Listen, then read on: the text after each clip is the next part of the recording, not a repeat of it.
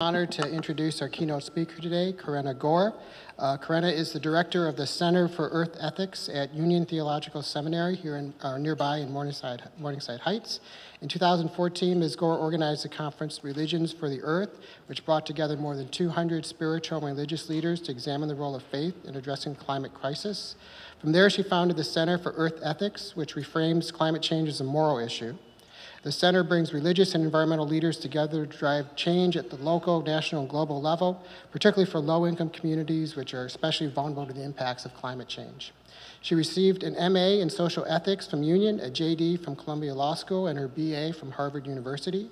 She's the author of the book, Lighting the Way, 9 Women Who Changed Modern America. One of those women was Alice Hamilton, who's considered actually the founder of the field of occupational medicine. She was a Harvard physician known for her work on environmental exposures and the effects of industrial toxins, and really started the field in the early 20th century. In fact, one of my predecessors, Dr. Irving Selikoff, founded the Division of Environmental and Occupational Medicine here at Mount Sinai in 1966, greatly admired Dr. Hamilton, and was known to have said, "Science is not sufficient. Understanding that there is a moral imperative to educate and seek policy change." In that spirit, we renamed our department to Environmental Medicine and Public Health to illustrate how connected the two must be.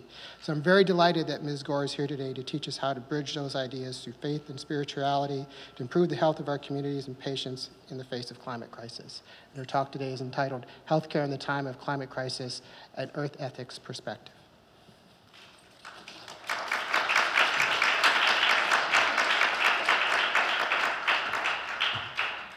Thank you. Thank you very much. I am honored to be here. Thank you for inviting me to be with you today. Thank you to the Institute for Exposomic Research at the Icahn School of Medicine at Mount Sinai for convening us. I am indeed the founder and director of the Center for Earth Ethics at Union Theological Seminary. We draw from the world's faith and wisdom traditions to confront the ecological crisis, and we work through education, convening, and movement building. Religion is relevant to climate change work in a few ways. One is that religious identity drives behavior in much of the world. At its best, religion can call people to values that transcend politics. There is organizing power and reach in faith communities. As in the civil rights movement, moral language and communal cultural strength can inspire breakthroughs for social change. People also often turn to spirituality in times of loss, and faith communities are often at the forefront of disaster relief efforts, helping people to make sense of what has happened and act in service to help their neighbors. Interfaith dialogue can discern values that are held in common across different doctrines and even unmask some of the belief systems embedded in mainstream secular society. For all these reasons, the Center for Earth Ethics takes religion seriously, but is not forwarding one particular religious viewpoint. We are working on an ethical framework for our ecological crisis. Ethics becomes particularly important in times when morality is out of step with the laws and norms of society. So it is today. The climate crisis is unfolding, and those that will suffer most are those least likely to have a voice: the poor, marginalized, and most vulnerable peoples of the world, including elderly, young children, and the infirm, all future generations, and all non-human life. Those laws and norms that facilitate this system and hasten this trajectory are upheld by entrenched political power and financial interests. They also reflect deeply held beliefs or illusions that prevent people from grasping reality and responding to it. I'm not a medical professional, and I'm eager to learn from those of you who are. But I do want to talk about ethics in the larger sense of the term, how to avoid doing harm and how to heal. I will focus my remarks on insights from my field and connect them to clinical healthcare as best I can. We live in an extraordinary time, in the midst of an existential crisis that seems to have crept up on us. Since the Industrial Revolution, humans have been digging and burning the oil, coal, and gas in the earth at an ever-increasing pace, releasing emissions that are called greenhouse gases because of the heat-trapping effect in the thin shell of our atmosphere. Warnings from scientists go as far back as the 19th century, but have become more specific, thoroughly researched, and urgent, culminating in the recent reports from the International Panel on Climate Change, known as the IPCC. Their 2018 report concluded that in order to limit the temperature rise to 1.5 degrees over pre-industrial averages, which is what they have deemed relatively manageable to adapt to, we need to act decisively to curb emissions by about 45% from 2010 levels by 2030 within the next 12 years. According to the math, it means we have 10 years left to make those changes in all sectors of society, including buildings, transport, industry, and land use. What it really means is that every unit and aspect of time is of the essence. And even to meet the less desirable target of a 2-degree rise, we must act right now. At the same time, there has been rampant deforestation and soil depletion, removing critical carbon sinks, as well as destroying habitat for other species, whole interconnected webs of plant and animal life. Who knows how many untapped potential medicines we are destroying unwittingly? It must be said that this is habitat for some humans as well. I was born in 1973. In my lifetime alone, the human population has doubled, while the wild animal population has been cut in half. 40% of wetlands have been lost, half the coral reefs have died, and we've destroyed half the world's forests. In this same time period, there have been lifestyle changes aided by technologies that, for all their benefits, have also brought about things like the phenomenon of screen time and the proliferation of waste, especially single-use plastics. It often feels as if the world is in shock. There's a joke. What's the difference between an optimist and a pessimist? The pessimist says, I just can't imagine how things could get much worse. And the optimist says, oh, I think I can. So how did we get here? The main way that society measures success, economic metrics like GDP, gross domestic product, do not count some pretty striking things: depletion of resources, pollution, inequality, the spread of disease, or the long-term benefit of positive actions like conservation. The argument has been that short-term economic growth is good for the well-being of all, and we needn't concern ourselves with the so-called externalities.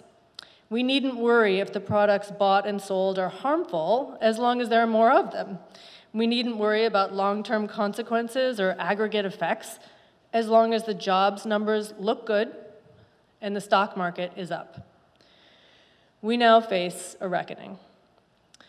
The UN Special Rapporteur on Extreme Poverty and Human Rights, Philip Alston, issued a detailed report last year which stated, climate change threatens to undo the last 50 years of progress in development, global health, and poverty reduction. On December 19th, researchers from the Climate Impact Lab, who are working on precise data-driven estimates to project future impacts, recently told the House of Representatives Oversight Committee that their main finding to date is that, quote, the increase in global mortality rate due to climate change-induced temperature changes in 2100 is larger than the current mortality rate for all infectious diseases. And this is only a fraction of what will come if we continue on the path we are on. Of course, even with 1 degree warming in some parts of the globe, it's a bit more, we see now stronger storms, exacerbated floods, more severe heat waves, melting ice and permafrost, rising sea levels, raging wildfires, worsened droughts, seasonal weather disruption, and the like, including the ongoing fires in Australia right now that have killed 32 people since September, including, sadly, 3 Americans yesterday, who were piloting a tanker plane to drop fire retardant on the flames. It is also estimated that these fires have killed 1 billion animals. Healthcare professionals are on the front lines of this crisis, not only because you treat people who are hurt and suffering and diagnose and strategize and communicate about how to manage risks that affect whole populations, but because we have a planetary health problem that we as a whole have not been able to fully grasp. Many have used analogies involving doctors in trying to explain what is happening.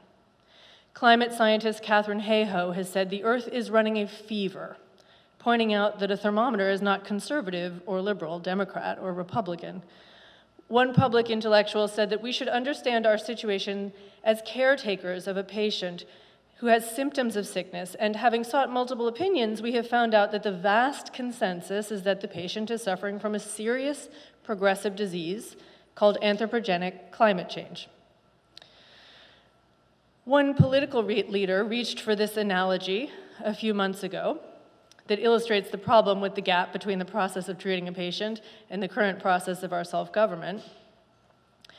Congress right now, he said, is like a room full of doctors arguing about what to do over a cancer patient, and half of them are arguing over whether medication or surgery is the best approach, and the other half is saying cancer doesn't exist. Needless to say, we need more of the kind of disciplined thinking that comes from actual real-life doctors to come to our aid. Today, we will learn more about the way that climate change impacts affect human health, from the injury and trauma associated with extreme weather events to disease vectors, to issues around hydration and nutrition, to the physiological effects of extreme heat. I have visited some communities impacted already, such as a community in Lowndes County, Alabama, where a combination of poverty, raw sewage on the ground, rising heat, and more rainfall have created a haven for disease.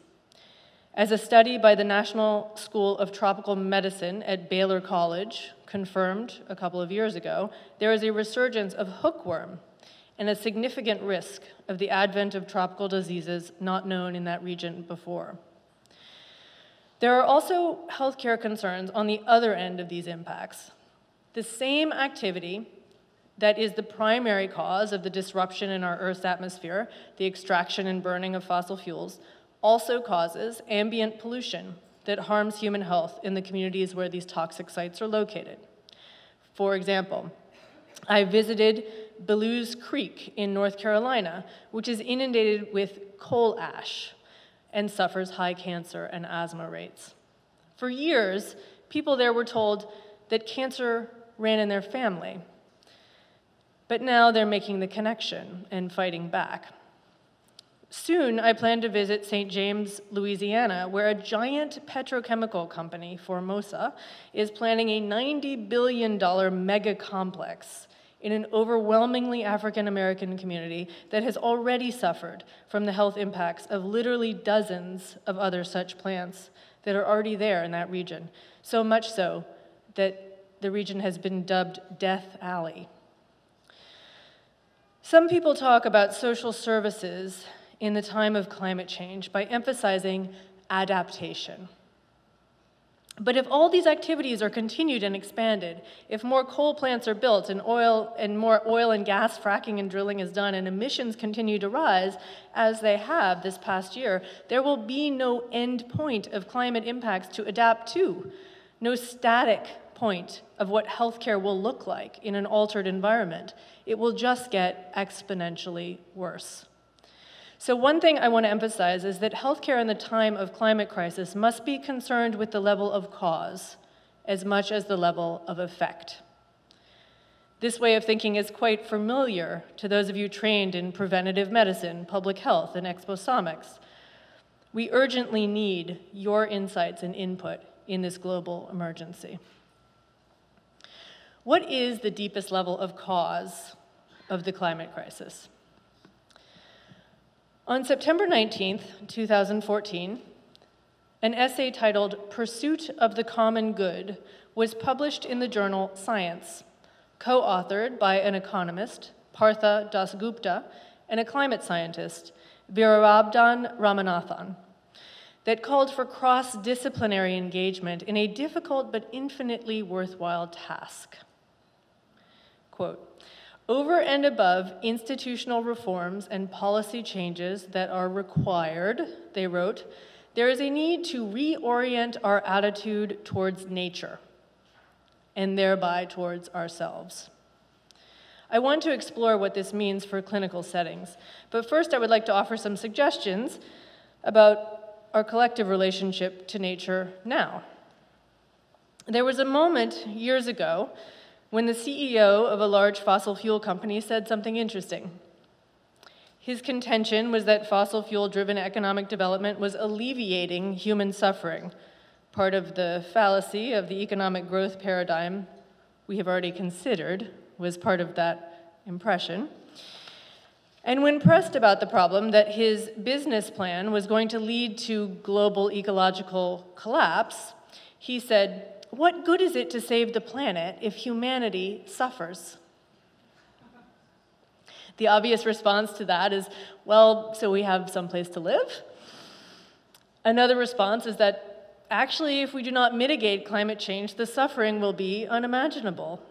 But those responses are not even quite fully adequate to deal with the mistaken way of thinking he gave voice to. And it is not just him. How is it that so many people have come to think that the earth, air, water, soil, other species of life is simply a backdrop or a set of resources rather than integral to our bodies and our lives? Part of this problem is theological. Some say it goes all the way back to Plato, who posited a separation between matter and spirit, referred to as dualism, that threaded on through European thinkers such as René Descartes and Francis Bacon. Others say it is based on a bad translation of the concept of dominion in the book of Genesis, and a distortion of the concept of imago Dei, that human beings, and only human beings, are created in the image of God. In that same vein, a clue might be found in the conversion of the Roman Emperor Constantine to Christianity in the early 4th century, precipitating the marriage of institutional Christianity to empire and colonization. This had a big impact on wiping out animistic spirituality that saw aspects of nature as sacred, which made it a lot easier to think of rivers and forests and mountaintops as objects and resources rather than living beings. Imperial forces like to extract resources and control local populations, and it helps to promote a belief system amenable to that. In 1967, a medieval historian named Lynn Wright wrote a paper called "Historical Roots of Our Ecological Crisis," in which he claimed that, quote, "the victory of Christianity over paganism was the biggest psychic revolution in the history of our culture." This is not a comment on the essence of the Christian faith, by the way. It is simply an observation of the effect of this convergence of forces. Then, in the 15th century, when the Vatican issued decrees, papal bulls they were called, that proclaimed the land and the peoples of the Americas and Africa should be conquered, vanquished, and subdued by European Christian explorers, this mentality was instilled in the beginning of the European people's presence in the land that we are in right now. In fact, Pope Alexander VI's decree even explicitly stated that non-Christian peoples of these lands, meaning everyone there at the time, was part of the flora and fauna to be subdued. The dehumanization of people of color and the sense of license to pillage the natural world were linked. And judging from the amount of environmental injustice and racism there is now, the #1 indicator of the placement of a toxic facility in this country is the race of those who live nearby. It still is linked. As far as Christian theology is concerned, there is a lot of work being done to redress this particular doctrinal mistake. In 2015, Pope Francis published an encyclical a teaching entitled Laudato Si, on care for our common home, which is devoted to the concept of integral ecology. A quote from paragraph 116. An inadequate presentation of Christian anthropology gave rise to a wrong understanding of the relationship between human beings and the world. Often, what was handed on was a Promethean vision of mastery over the world, which gave the impression that the protection of nature was something that only the faint-hearted cared about. Instead, our dominion over the universe should be understood more properly in the sense of responsible stewardship. More people are also recognizing that the wisdom of indigenous peoples is powerful, especially as a counterforce to the chain of events we have set in place. Several teachings from indigenous peoples of this land come to mind. One from the Iroquois is that every important decision made today should be made with 7 generations ahead in mind. There is also the concept of reciprocity with nature, that as we take, we must also give, even, and perhaps especially, if that is in the form of conscious acknowledgement and respect. This contrast in belief systems was evident at the conflict at Standing Rock. I was able to be there, but I will quote the writer Walter Kern to give you a sense of what it was like. It is not a romantic or fanciful event, but an earnest and passionate spiritual intervention by people for whom spirit and matter are not separate categories at all, but a living, interpenetrating unity. Their immediate concern is with a pipeline capable of fouling the local waters with toxic oil from the nearby fracking fields. Their larger concern is with a mad philosophy that pits human beings against their natural home for vain and temporary benefits. End quote. The native peoples at Standing Rock said, "We are not protesters, we are protectors." They marched behind a banner that said, "Defend the sacred." The term water protector became widespread, and the term sky protector has begun to be used as well. This is one example of a reorientation of our attitude towards nature. The pioneering environmental scientist Rachel Carson wrote, "Those who contemplate the beauty of the earth find reserves of strength that will endure as long as life lasts. There is something infinitely healing in the repeated refrains of nature, the assurance that dawn comes after night and spring after winter." There is now a lot of new research confirming that exposure and immersion in nature is beneficial to health. A study published in the Journal of the American Heart Association in 2018 found that exposure to the natural world lowers the risk of cardiovascular disease by reducing stress. The government of Japan promotes the practice of Shinrin-yoku, or forest bathing, because of its proven health benefits. As one Japanese doctor has put it, "This is not exercise or hiking or jogging. It is simply being in nature, connecting with it through our senses of sight, hearing, taste, smell, and touch." Some of this might seem more in the category of common sense, but the medical research and recommendations are helping people to take it seriously. According to the EPA, the average American spends over 90% of their life indoors. And we know that an ever-increasing amount of that time is devoted to screens. In 2003, a book called Last Child in the Woods by Richard Louv coined the term nature deficit disorder, sparking a wave of mainstream cultural inquiry into the effect of nature on health, which has included books such as The Nature Fix. Some of the ensuing discourse seems to dwell on the lack of specificity of cause and effect and seeks to identify micro-hacks of nature to shortcut the benefits with maximum efficiency. I think of the words of one of my favorite theologians, Howard Thurman, an African-American Baptist and mystic who was a significant influence on Martin Luther King Jr. He was dean of Boston University's Marsh Chapel when King was a student there, and he wrote an extraordinary book called Jesus and the Disinherited, which King carried around with him for some time. Thurman wrote, Man cannot long separate himself from nature without withering as a cut rose in a vase.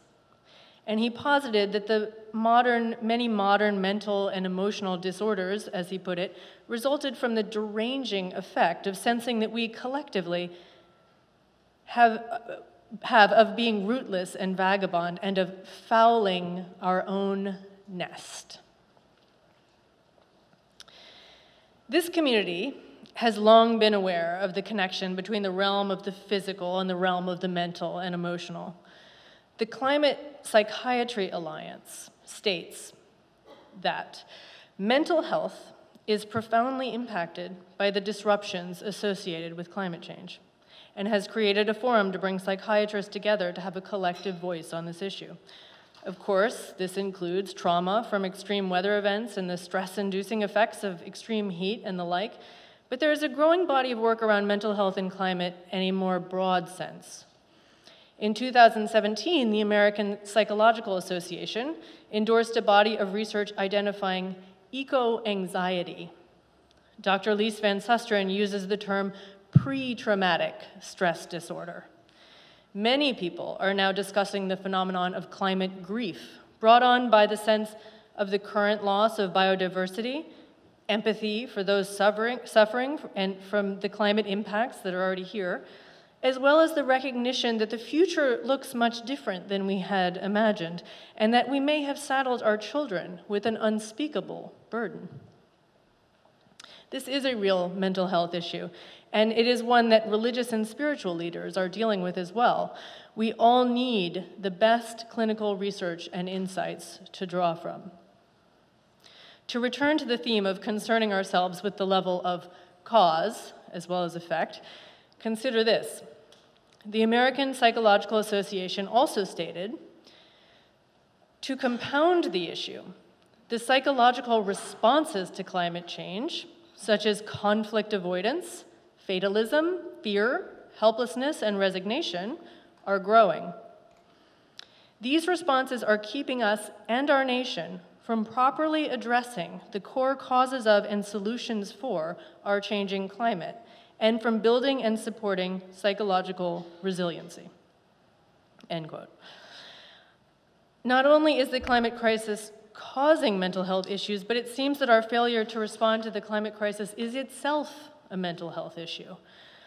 After all, half the global warming pollution in the atmosphere right now has been put up there in the last 20 years, the time we have known the most about this. Metaphors of addiction and suicide are hard to avoid. Clinical insights about preventing and treating all these maladies are not incidental to our ability to solve the climate crisis. Here again, connection to nature has proven therapeutic. I would suggest that this may be especially true if there is an establishment of reciprocity with nature rather than resource extraction. A sense of belonging is reciprocal and powerful and hard to fake. The trauma theorist Bessel van der Kolk has written that, quote, "safe connections are fundamental to meaningful and satisfying lives." Perhaps in the time of climate crisis, that insight can also be applied to the connections of humans to nature, as well as to each other. In the book Braiding Sweetgrass, Indigenous Wisdom, Scientific Knowledge, and the Teachings of Plants, Robin Wall Kimmerer writes, "Restoring land without restoring our relationship is an empty exercise. It is relationship that will endure and relationship that will sustain the restored land. Therefore, connecting people and the landscape is as essential as reestablishing proper hydrology or cleaning up contaminants. It is medicine for the earth."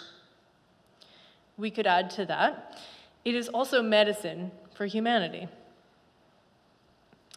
In addition to reconnecting to nature, there's a bit of hardcore public health advocacy work that needs to be done. In this situation, surely the call to heal must include a duty to warn. One of my favorite figures in American history is Dr. Alice Hamilton, who was active 100 years ago in the aftermath of World War I. Thank you for mentioning her, Dr. Wright. The American Public Health Association, one of our other co-hosts today, which does such wonderful work, gives an award in her name every year. She was an expert in what was termed industrial medicine, at a time when toxins such as lead and mercury were poisoning workers in factories, and there was no precedent for preventative measures or government oversight or regulation. Indeed, there was a sense that anything that interrupted the industrial juggernaut of the early 20th century was somehow anti-American. With a combination of meticulous research, moral reasoning, and skilled advocacy, she was among those that achieved the first protocols, laws, and policies for occupational medicine. Incidentally, in 1919, Hamilton was named the first woman faculty member of Harvard University. And it was not because they were looking for a woman. In fact, they made stipulations that she couldn't belong to the faculty club, she couldn't be at commencement, and she could not have any football tickets. But it was because she was the preeminent figure in a new and critical field. Hamilton explained that qualified male scientists had rejected this field because it was, quote, tainted with socialism or with feminine sentimentality for the poor. This, too, is something for us to be aware of, the notion of a taint.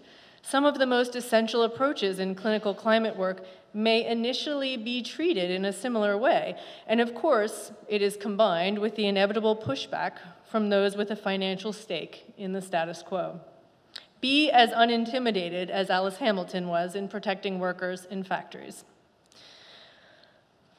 Today, the so-called externalities of our industrial society have increased to the point that they threaten the future of human civilization. Chemical companies and the political leaders that they donate to are leading efforts to roll back protections from the toxic chemicals like the ones Alice Hamilton and Rachel Carson and others fought for. The federal government is pushing out scientists who are telling the truth about climate change and even removing the mention of it from public documents. We need a public health campaign like never seen before, and I applaud those in this community that are already rising to the challenge. I hope that this talk has been helpful in some way. I know that your work is noble and necessary and hard, even in the best of times. Thank you for listening to the perspective that I bring from earth ethics and being open to the way that it intersects with healthcare. This is no ordinary time, and we are together in not knowing how it will all turn out.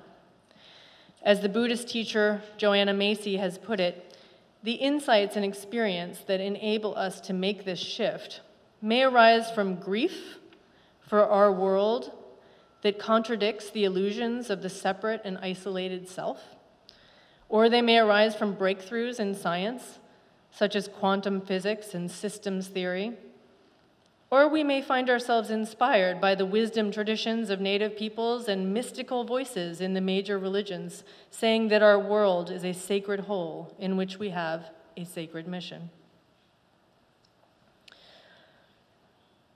When it comes to matters of life and death, doctors and other healthcare professionals have unique respect and authority in our society. We need you to warn, and we need you to heal. We need you to be aware of the climate crisis in your individual practice, particularly as you treat the poor, the elderly, and the children who will bear a disproportionate burden, but also in your work among people of all backgrounds. We are interconnected, and the current trajectory of the climate crisis is a force that would ultimately spare no one. Solving it should be a unifying cause. We all breathe air, we all drink water, we all eat food that grows in soil. We are the earth. Let's trade the illusions of externalities for the reality of exposomics, the harm of mere extraction for the healing of reciprocity. And let's get this done. Thank you.